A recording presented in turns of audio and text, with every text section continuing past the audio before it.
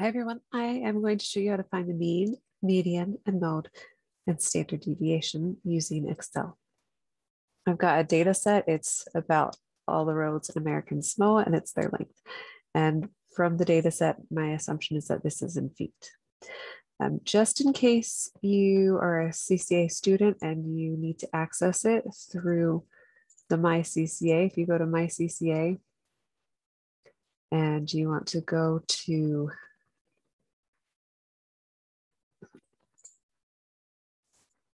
the resource tab, scroll down and click on Office 365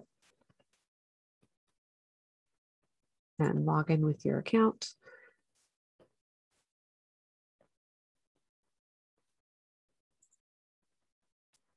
Once it's open, click on the Excel tab. You can open a new worksheet and you can put your data in right there. So once you have that, this is your Excel. This is how you'll access it. The Excel through 360 and the other one are fairly similar. I'm going to be using the one for my desktop, but if there's anything different, I'll go back and forth between the two to show you them. So here's my data set. So the first thing we need to do is find the mean. So you go down to your bottom of your data set, and I'm going to type in the word mean so I know that's what I'm finding. And you're going to hit equals and type in the word average and put in a parenthesis. And then see how I've got a little plus sign here? You're going to click on the last number and hold down and drag. This is if you have a PC. If you have a Mac or another type of computer, it might be a little different. And I'll post a video on how to do that. And once you have all the data highlighted, hit enter, and there's your mean. So mean is the normal average where you add everything up and divide. So now we want the median. So I'm going to type in median so I know that's what it is. You put equals and you put median, MEDIAN, parenthesis. And again, have that little plus sign, click and drag until you have all the data highlighted and hit enter. And there's our median. Again, the median is if you were to put the numbers in order from smallest to biggest and were to count out which one was in the very middle, that's the median. Next, we want the mode. You're going to type in equals mode, parenthesis, click and highlight and hit enter. Now, there's one issue with mode. Excel only finds one mode. Mode is the one that occurs the most frequently.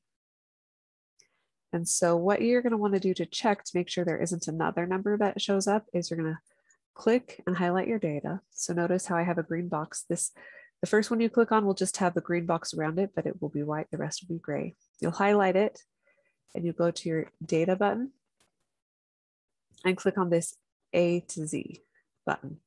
And now your data is in order and you can just double check and say, well, there's 1, 2, 3, 4, 5 zeros, and then skim to look for any other duplicates.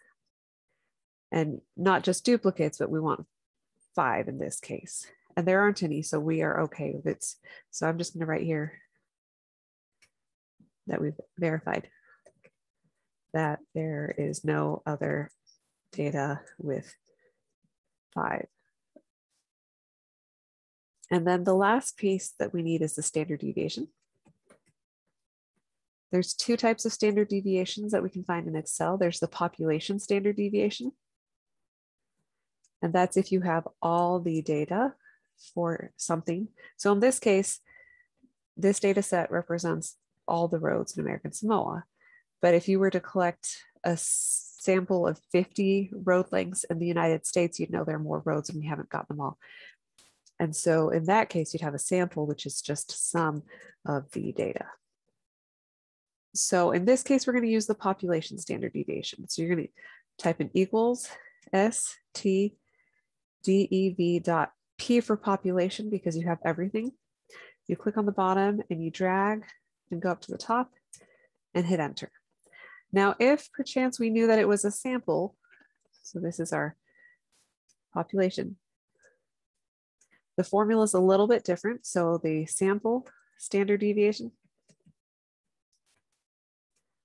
you're going to use equals STDEV dot S for sample, and you'd do the same thing, click and drag and hit enter. And so notice the numbers are slightly different because the formula is slightly different. If you're getting the answer wrong, you might be using the wrong one. So that is how you find your mean, median, mode, and standard deviation. Standard deviation helps us understand how spread out the data is. Larger standard deviations means that we have numbers ranging, in this case, from 0 all the way to 6,377. So it's very spread out. If we had a smaller standard deviation, that would mean that all of our data is closer together. Thank you for watching, and let me know if you have any questions about how to use Excel for this.